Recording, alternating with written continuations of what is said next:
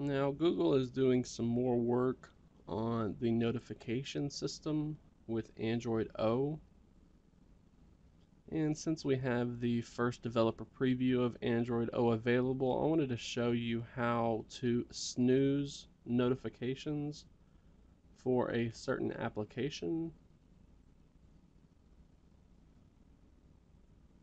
So as you can see here, I have a test notification that I sent myself with Pushbullet.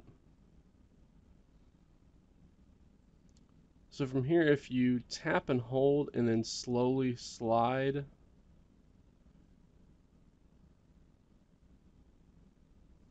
the notification, you'll see there's going to be two options here.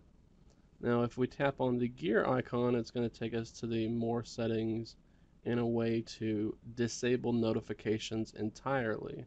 This is not new. This has been in Android for a bit, but as you can see, there is a clock icon there now.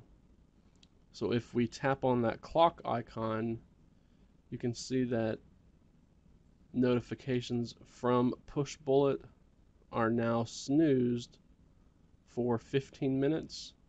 And you can change this to either 15 minutes, 30 minutes, an hour, or change your mind and say don't snooze. This is great if you're going into a meeting or for some reason an application is sending you a lot of notifications that you just don't want to deal with at that time.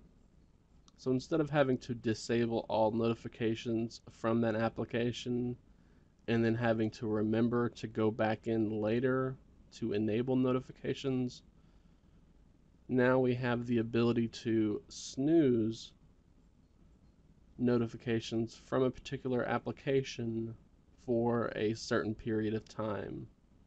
Now again, that will only affect that specific application. So even though I just snoozed notifications for Pushbullet, I will not be having any kind of notifications as issues with Gmail or Google Play or any social application.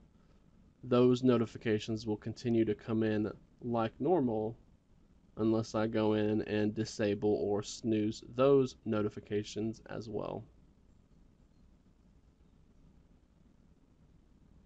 So that is how to snooze application notifications within Android O.